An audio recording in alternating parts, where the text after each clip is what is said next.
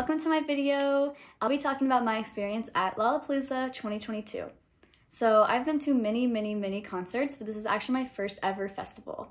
So I watched a lot of videos on YouTube in order to prepare, so now having my own experience, I wanted to make my own video talking about everything that I learned, plenty of advice, tips, and tricks. And so for Lollapalooza, I went the last 2 days, Saturday and Sunday. On Saturday, I did the pretty normal festival experience, and then on Sunday, I actually camped out for Jhope. So I'll be talking about both my experiences, everything in general about Lollapalooza, and then also about camping out at a stage. So yeah, let's get into the video.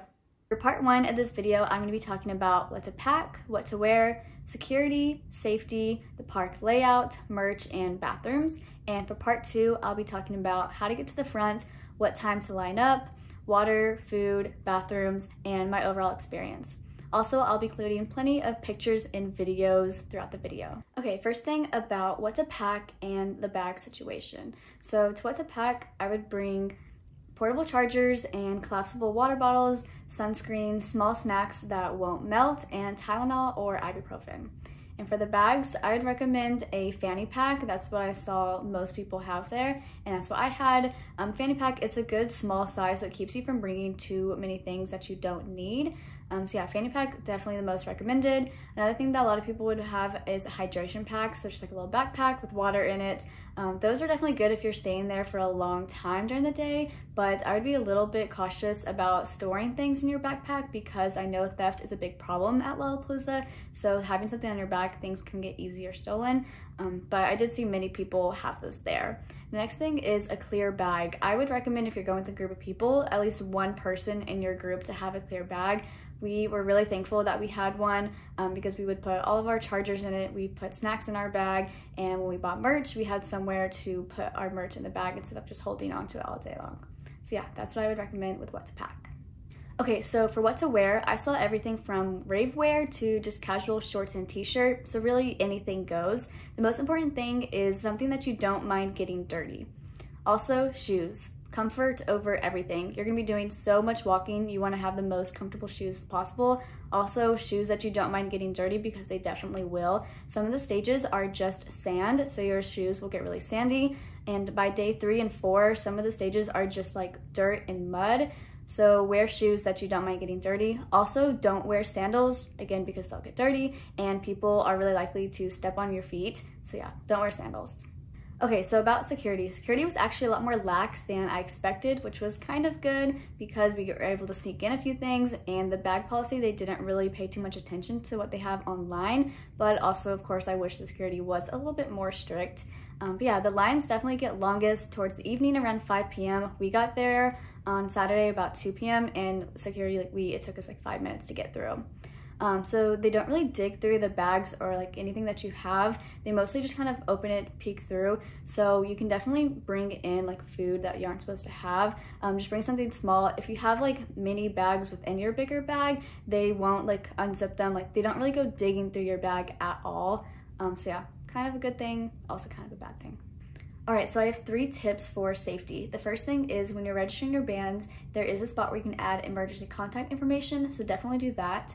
The next thing is beforehand, come up with a plan with your group for a meeting location in case you get lost because cell service doesn't always work, especially towards the end of the day. It really isn't working very fast at all, so you might not be able to text or call your friends. So come up with a spot outside of the park as well as spots inside the park to meet up with if you get lost. Also, the park is so big, so if you know you're going to be spending time on just the right side of the park, come up with a location near you. So me and my group were kind of adjusting our meeting location every time we were going towards a different end of the park.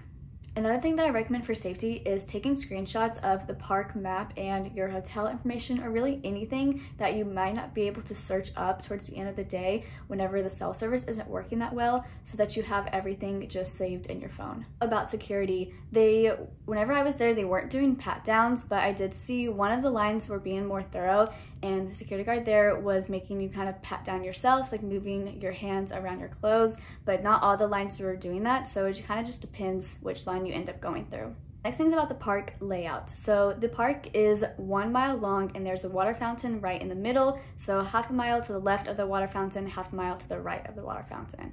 there are 3 entrances, 2 in the main entrance right in the center of the park, and then 1 on the very opposite left side of the park. And then down the middle, like splitting off from the water fountain, there's 1 main street. That's where all of the food and drinks will be. There's also plenty of hydration stations all around the park that you can fill up your hydration packs or your water bottles with. All right, now for merch. So there was 2 different merch booths. One is the artist merch booth with plenty of lines, so that didn't take long at all. So every artist that is there in the 4 days will have their merch there. And then there's also the Lollapalooza store. So that's where they just have like general Lollapalooza merch. And the line for that one was definitely a lot longer, but a little tip is whenever you're registering your wristband, there's an option to do PayPal or Venmo. So you can just like pay with your wristband when you're there.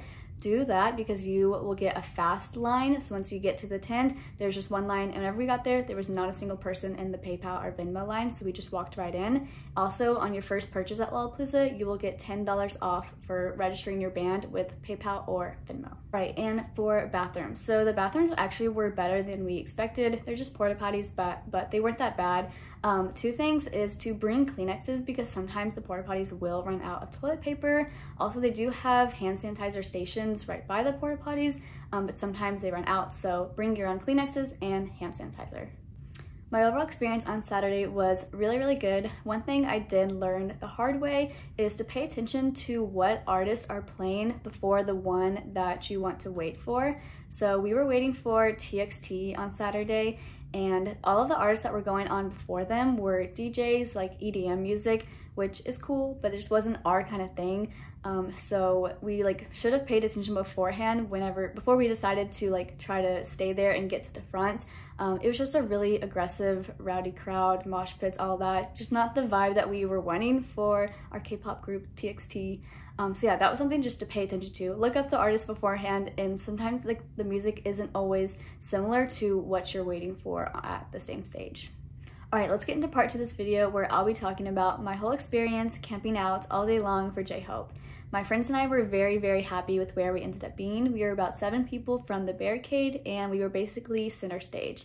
It definitely took a lot of patience and endurance, but I'll be sharing all of my tips and tricks for surviving the day and getting as close as possible. Okay, to start, I'm gonna be talking about what time to line up and how best to get to the front. So I know lots of people have different opinions about what time to get there and how lining up works and all of that. I'm just gonna be sharing my experience. So my friends and I got there around 9 a.m. Lines can't officially start until 10 a.m. and Lollapalooza was really trying to discourage people from lining up early. Of course, that still happened. There was plenty of people lining up all night long, and we were checking social media to see that. And the busiest entrance was entrance closest to Jhope, and we realized that there were so many people there that we ended up going to a farther away entrance, but we knew that everyone at the closest entrance was gonna take so long to get through security, so we ended up going to a different one. So what we did was just kind of hover around the area until 10 a.m. hits. We knew that it was just going to be a free-for-all because Lollapalooza can't honor any lines happening before 10 a.m. So we knew the lines that were just kind of forming didn't really mean anything, and that the Lollapalooza people did not care that you were lining up early. So once 10 a.m. hit, there was already kind of like a crowd of people waiting by the entrance, and then once 10 a.m. hit, we were able to get into the official lines. Okay, so tips and tricks from us. So I had a group of 5 people. So what we did was my 3 friends who felt confident in running from the entrance to the stage, they gave their bags to me and my mom. So we had all the bags to ourselves. So our friends could go through the no bag lines, which we knew would go by so much quicker. And my mom and I would deal with getting all of our bags checked. That was definitely a big help. Another thing, just like a general rule, anytime you're going somewhere in lines, always go to the left or the right. My mom and I know this, and so whenever we got through, like after you scan your wristband, you go through the security lines, and everyone just went towards the front, but my mom and I went all the way to the very left line, and we ended up jumping up way ahead in front of other people just because people didn't spread out. Another tip is the day before, scope out the entrance that you think you're going to be going to, and scope out the path from the entrance to that stage and the stage area. So we did this on Saturday. We knew where all like the food and drinks and the path from the entrance. We knew that whole entire area around Jhope stage. And we also had ideas of exactly where we wanted to go once we entered in that park, because we knew everyone was just gonna be running towards the best spot. So we already had a plan in mind. Once we were lined up at 10 a.m., that's when the official lines can start happening. Around 10:40, they led us through the first thing where you scan your wristbands, and then you wait at the security lines until right at 11 o'clock. Open the security lines and you go through, and then it is again just another free-for-all. Everybody starts running to the stage. Okay, so now we're talking about water, food, and bathrooms. So this is something I'm sure doesn't always happen with every single headliner. It kind of depends, but there was so many fans army waiting for Jhope, and of course I doubted how many of us that there would be. So we thought that once we got to our spot that we'd be able to go to the bathroom, go get drinks and water, at least at the beginning of the day. That didn't happen. Right when we got there at 11 o'clock and we got to the stage, there was already hundreds of people coming in behind us, and we knew that there was no way we were going to be out of that crowd.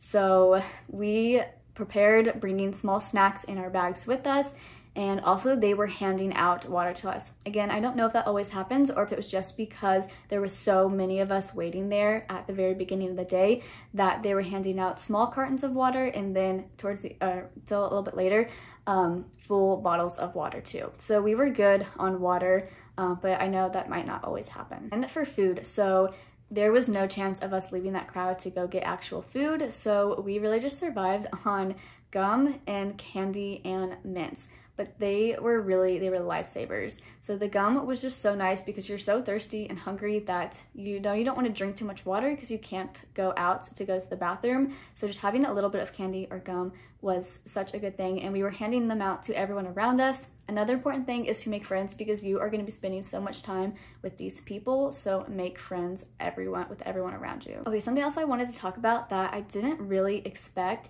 was your body kind of goes into a different mode. So me and my whole group experienced this. So normally in a regular day, you get hungry around noon and we have to go to the bathroom, you just go to the bathroom. But it was not like that because we knew that there was no chance of us getting out. Most of us weren't hungry throughout the day. I went the whole entire day with only having gum and candy, and I didn't even feel that hungry at the end of the night. And we knew that we couldn't drink that much water, so we didn't feel that thirsty throughout the day. So it really is just something you don't expect until you're experiencing it. Also, if you're waiting all day for a stage, the artist in between will make such a big difference. So the first one we saw that day was Erica Banks, and we had already been sitting there for 3 hours before the first artist came on stage. So that first 3 hours was definitely the hardest part of the day. Once artists started coming out and doing their sets, it made the time go by so much faster, and it really gave you that energy that you didn't have.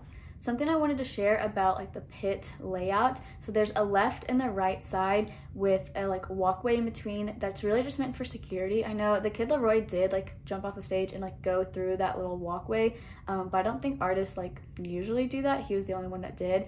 But so the left side is where I would recommend going to, especially if you're trying to get closer and towards the center of the stage. Because the left side goes more all the way towards the middle, towards the center of the stage, and the right side is really only the right edge of the stage. I'll put the picture up here so it'll make more sense. Also on the right side, at the very front, in between the barricade and then the stage, there's a whole section for, I think it's VIP people. So even if you get to the closest that you can, if you're just regular GA, you're still pretty far back because there's a whole gap of people meant for GA. So yeah, definitely plan ahead of time where you want to go towards. Okay, and the thing is, I know everyone wants to be by the barricade so that they can see their artists better, but honestly, being as close as possible is really good for safety reasons too, because if you do start to not feel good and you feel you need to be pulled out of the crowd, the closer you are to a barricade, the easier that it is for you to actually get pulled out over the barricade so you can leave if you start not doing good. Also, if you need water, you're closer to the security people that can help you get water. But if you're too far back in the middle, you really do just feel lost in a sea of people and you feel there's no way out. So it really is good to be as close as a barricade as you can. Something else I've just learned from going to a lot of concerts, if you're towards the front or if you're on the barricade, you really do have to stay strong and just hold your ground, because people will try to push and people will try to take your spot. It's something that just happens, and it's better if you have experience in crowds like this or being at Barricade. You really just have to like do your best to not let anyone get your spot, because if someone can take your spot, it's theirs. Like, you have to do your best to hold your ground. Okay, the next thing I wanted to talk about is how I prepared for Lollapalooza. So this is just my experience. I know I can get dehydrated pretty easily, and I was just really worried about making it through the whole day. So 2 weeks before Lollapalooza, I started drinking a lot of water and Gatorade. I only had water and Gatorade for 2 weeks leading up to it. And then I also started going on like morning runs or jogs, just a little bit of exercise every day, because I wanted to like gain that endurance, just a little bit of conditioning before Lollapalooza, and I would just like run outside in the heat to just get my body more ready for that. You definitely don't have to, it's just what I did, and so I definitely think it helped. When I was there, I felt more ready to survive the whole day long. All right, so now I'm at the end of everything I wanted to share. I wanted to say that this definitely was worth it, camping out for Jhope, but I would really only do this for like my favorite artists. I would only do this for BTS. I don't think I would do it for anyone else, because it was mentally and physically exhausting and just so draining. My body did really go through a lot, but I did have a good time in some way. Once Jhope was out, everything was worth it. I don't know if I would do it again unless it was a BTS member. So just know your body and know yourself if you think you're able to handle camping out for a long day, because it really is a lot to endure. Alright, that is all that I have. Thank you so much for watching this video. I hope it was helpful. I know this is something that I wish I would have had before going to Lollapalooza. If you have any questions about anything at all, I will definitely be ready to answer and talk about my experience more. If you have any questions, please comment down below. And that's it. Thanks for watching.